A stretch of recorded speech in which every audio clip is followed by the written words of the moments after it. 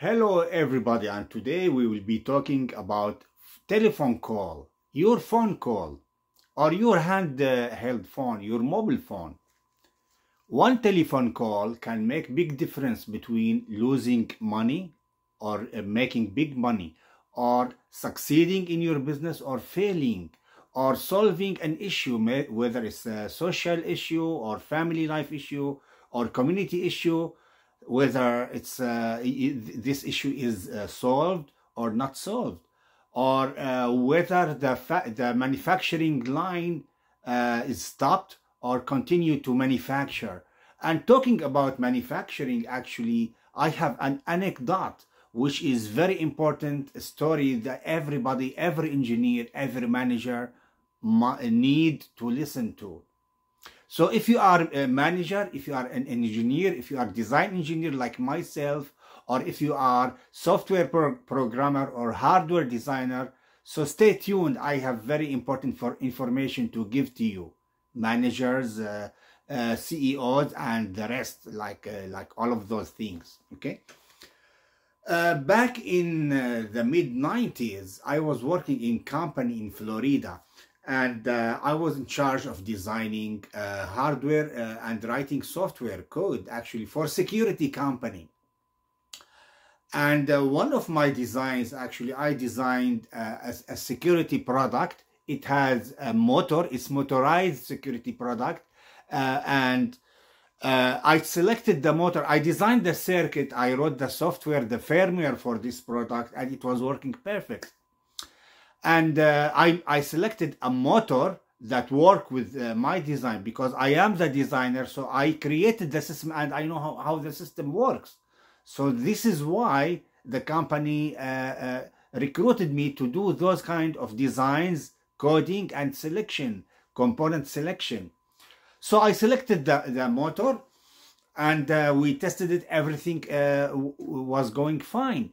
And production line was on, and the units were produced over and over non-stop.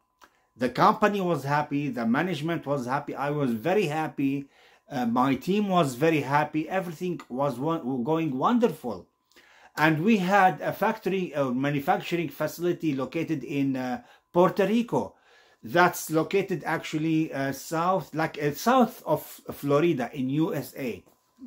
Because at that time I was working in Florida, okay, in fire and security company. So bottom line, like long time have gone through, and everybody was happy from the product which I designed. Everything was, customers were happy. All of a sudden, we received a telephone call from Puerto Rico, where the factory is located. The factory of Florida, the company where I was working in, the company was located in Florida, but you know, the manufacturing company, the manufacturing facility was located in Puerto Rico. So like our engineering team had to travel from Florida to Puerto Rico, do the settings, do the give the workers there in Puerto Rico instructions on how to do testing, how to do assembly, how to do you know, like how to set up the fixtures, how to put parts together, how to test the product, how to follow the procedure, how to do the checkpoints and things like that. Of course, I've done a lot of documentation, not only for design but for manufacturing and testing. So we got a telephone call from Puerto Rico. Hey guys, the factory, the manufacturing line stopped. Then my manager said, what happened? They said, we don't know. All of a sudden, the units which you designed in Florida are not working. We made a bunch of them and they are not working. So my manager called me. He said, Firas, you know, we need you to go to Puerto Rico. We need you to fly to Puerto Rico by airplane immediately and look at the manufacturing line, why the manufacturing is not working. So I went there to Puerto Rico. I took an engineer with me. He is mechanical engineer. As you know, I'm electrical, I'm software hardware programmer, I'm engineer. I design embedded systems. So I took that mechanical engineer just to help me with mechanical things in case, because that was a motor. So you know, motors it's motorized design. My design was like a mechatronic or mechanical electronic. So that's why I took that mechanical engineer with me to Puerto Rico. So we took the airplane from Florida to Puerto Rico. We arrived there. I went to factory. I asked the supervisor of the manufacturing facility, so show me exactly what's going on. So he took me to the assembly line. He took me to testing units. He took me to, I told him I want to see the procedures. I want to make sure that the procedures which I have written for you guys to follow, I want to look at the procedures.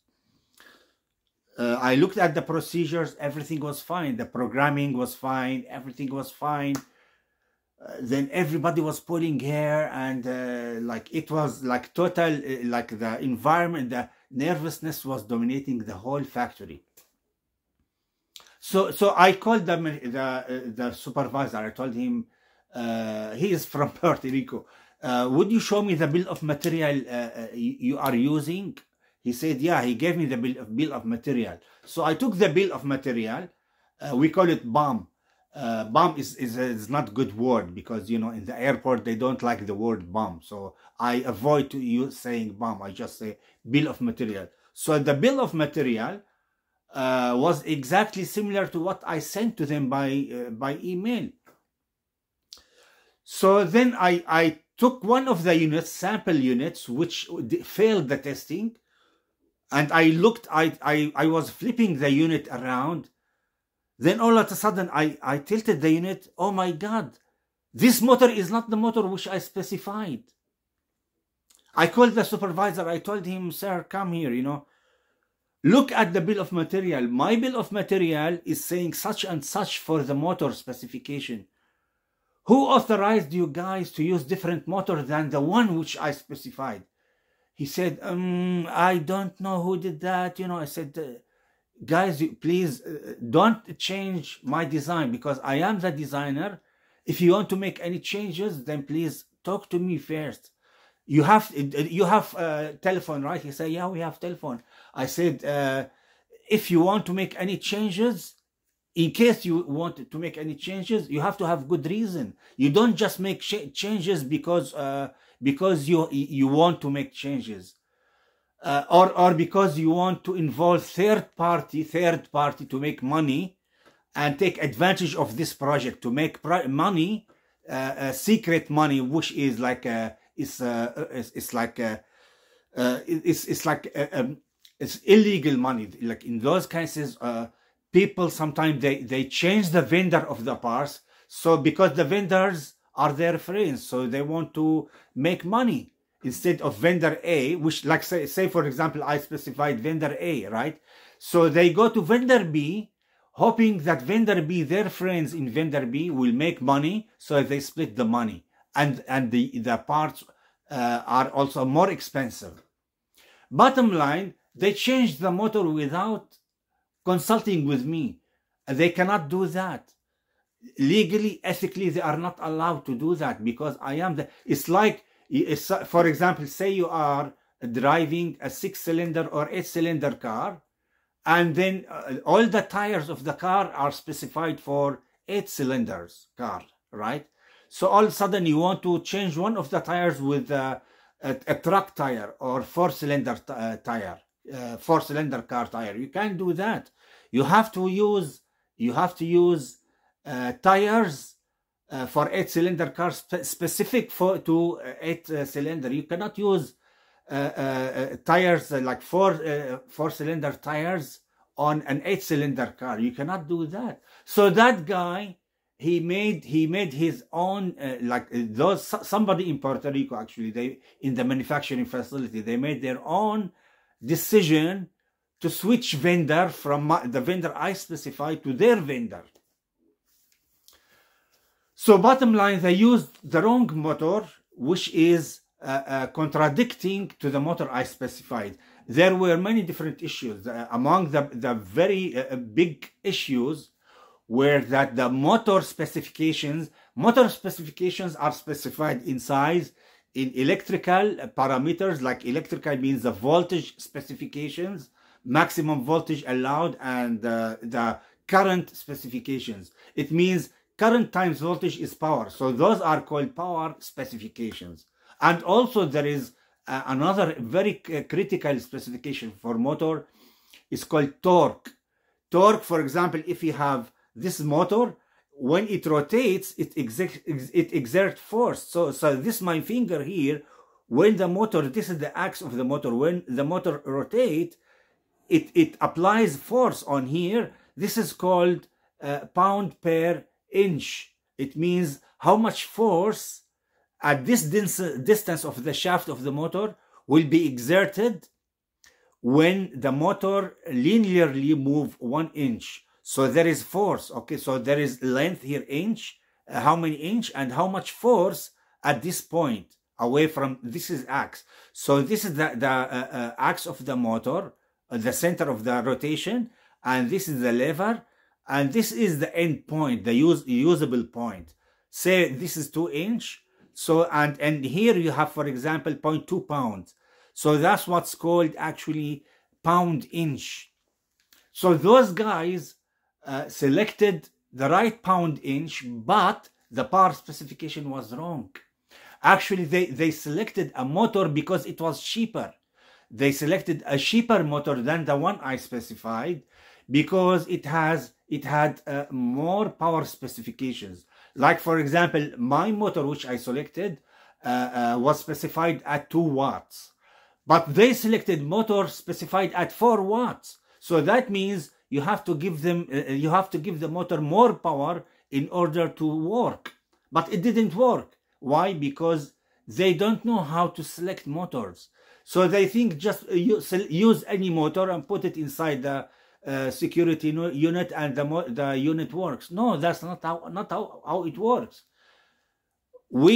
Everybody knows that I passed them the information, I passed them the assembly instruction, the bill of material, the specifications, mechanical and electrical specifications of the units, including the motor. They are very well aware of the motor part number. They are very well aware about the torque, like the pound inch of the motor. We're very well aware about the power, voltage and current specification of the motor, but they chosen to go beyond their authority and select their own motor because they want to do that, while bypassing my authority, because I am the one who authorized parts for the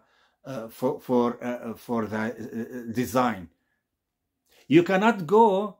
You cannot deviate from specifications assigned by the engineer. In this case, I am the designer. No one has the right to select parts which are deviating from my specification, and they did that.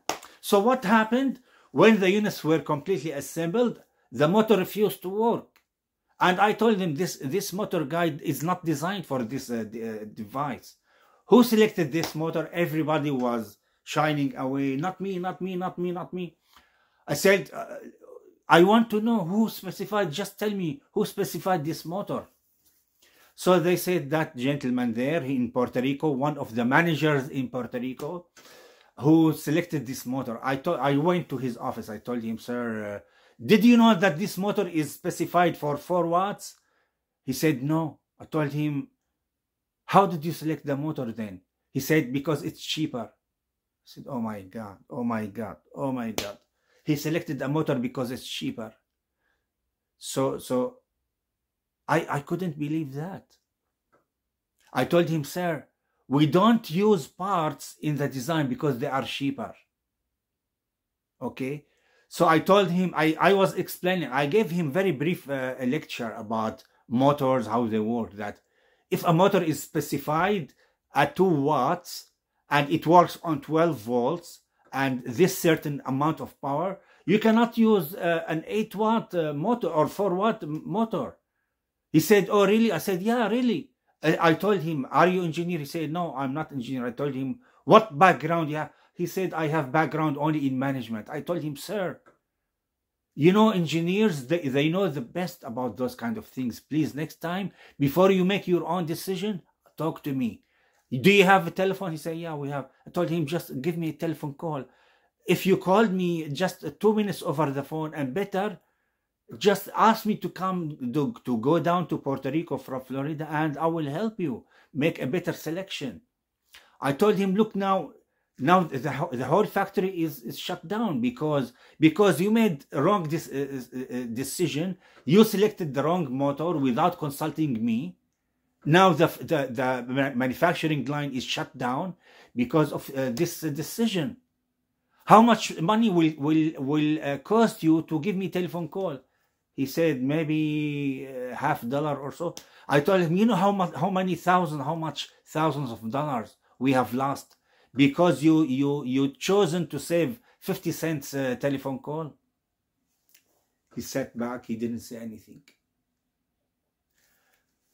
The moral of the story, guys, the moral of the story, first, consult with the people who are expert in the area you want to work with. In this case, I am the expert. I am the expert at designing motor, robots, and electromechanical things. I am the expert in embedded design. Don't consult a manager who knows nothing about motors and about electronics, about programming. Don't consult with those kind of people who know nothing. All what they know is this is cheap and this is not cheap. Cheap is not the criteria we engineers go by. We go by what works. If we want to go by what is cheap, then the whole company will shut down. He said, oh, I am sorry, we didn't mean. I told him, I know. I told him, don't worry. I am here. I came from Florida to Puerto Rico to help you guys. Don't worry. So I immediately called my manager in Florida. I told him, Mr. Such and Such. I told him the story. Those guys in Puerto Rico in the factory, they selected somebody who know nothing about electronics. He selected a motor different from the motor I specified because he has good intention. He is saving money, but he didn't. I asked my manager, did those guys in Puerto Rico call you? He said no. Did they ever send you an email or letter, or did they talk to you over the phone telling you that we are buying different motor than the motor which Firas specified for this system? He said no. So my manager immediately called them. He said, how can you change this motor for our design? They have no answer. They say we want to save money. They want to save money, and then the whole factory shut down because they manufacture too many units. Now all of those units, they have the wrong motor. Now in order to remove this motor and put the right one, which I specified, is going to take a lot of time. This means labor. Now we lose labor. We lose the time of testing. We lose the time of packaging because you have to open the plastic package. You have to remove the wires and put the wires back. It's very cumbersome process. So the bottom line, always ask people who are expert in the area you want to do work or business with. Number one. Number two, it takes 1 minute only to give the expert a telephone call and consult with them. Firas, can I change this motor with this or not? And then I say yes or no. Finished. Hang up and continue. Don't make your own decisions without asking the experts, please. And thirdly, when you make mistakes, say, I am sorry. Don't blame others. If you make mistake and you know it, don't try to hide. Don't try to run away and blame others. For God's sake. Character, we need good character at workplace. We need good characters. We need skilled professionals like myself who fear God in the company. But sadly, no one fear God in USA. No one cares. No one cares. I took my time off. I left the company in Florida. I went down to Puerto Rico just to fix this problem. It took me one full day because I was very busy in the company in Florida. They wasted my time. They wasted the time of the factory. They wasted the time of the managers, and they spread tension. Everybody was tense because shutting down the factory or shutting down the manufacturing line is something big, very serious. This makes the difference between losing money and making money. So supervisors of factories, they should think. They shouldn't make. They always should consult with professionals. They should make wise decisions. They should not make decisions on their own. They should consult people. They could have came to us from Puerto Rico to Florida, and they talked to us that, hey guys, we want to make a change. We want to save money for some reason, right? Can we do this or not? Then I give them an option. I tell them, you have this option, and that option, and they all work. But they didn't do that. Why? Because it's ethics. It's ethics. It's moral values. It's ethics, and it's having the character, the good character, and good conduct, and to know what can be done, what cannot be done, what is right and what is wrong. We cannot do things just because we want to do them. We have to do them because they must be done, not because we want to do them. If it is right, we will do it. If it is not right, we will not do it. So I hope that this story have benefited you guys, and always learn to consult with the experts, and don't be shy. Don't be ashamed to give an expert a call and ask her or him whether I can do this or not. It doesn't hurt you. No one is gonna beat you guys.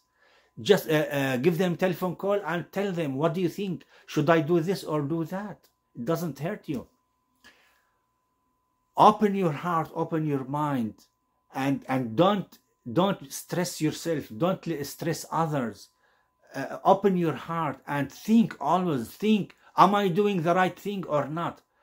For me, from the moment I wake up from my bed, I'm thinking what I am thinking about now. I'm thinking, and I'm asking myself what I am thinking about right now. Or I'm thinking about making this video. Or I'm thinking about preparing to go to sleep. Or I'm thinking about studying. I'm thinking to do a programming. I'm thinking about a pointer in my software. I'm writing software. I'm thinking about a pointer, how to extract a text. Say, for example, from a function. I'm thinking about how to hook a motor, how to do the motor drivers, and how to test the circuits, how to do the Bluetooth circuit, how the Wi-Fi. I'm always asking myself what I am thinking about. Am I thinking with the right thing or wrong thing? I correct myself if I'm thinking about the wrong thing and say, Firas, change your thinking. What are you doing? I ask myself, what am I doing right now? Every moment, what am I doing? Am I doing the right thing or wrong thing? I immediately change. So I urge you guys to all follow my way. Always ask yourself, am I doing the right thing or the wrong thing? I hope you guys have benefited from this video. Please like and share and spread the word, and please make sure to always ask the experts, the people who are specialized in what you want to do, because nothing wrong will happen. No one is gonna hurt you. So always refer back to the experts. Thank you very much for watching. You have a wonderful weekend.